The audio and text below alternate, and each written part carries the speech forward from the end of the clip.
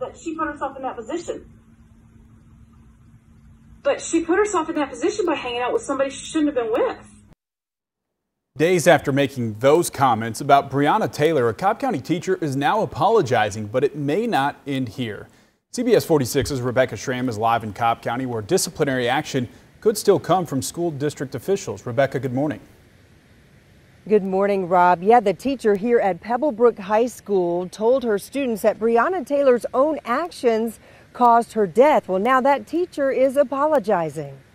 Now, when you hang out with people with guns that shoot at cops, you're likely to get caught in the crossfire. When a student posted the teacher's comments about Breonna Taylor, the woman killed by police in Kentucky last year during a botched drug raid, the post went viral. Now that teacher, identified as Pebblebrook High School science teacher Susan McCoy, has sent a video apology to her students. Just heartbroken that I said something so rude and disrespectful. And I want my students to know I really, truly apologize and feel just heartsick over the distrust and the hurt that I caused. In the original recording, students can be heard arguing with McCoy about the facts of the case.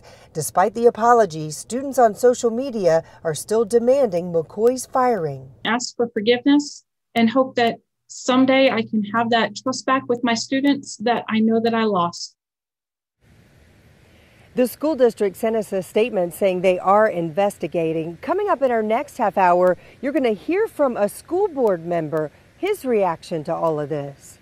Live in Cobb County, Rebecca Schramm, CBS 46 News. We will look forward to that report. Rebecca, thanks.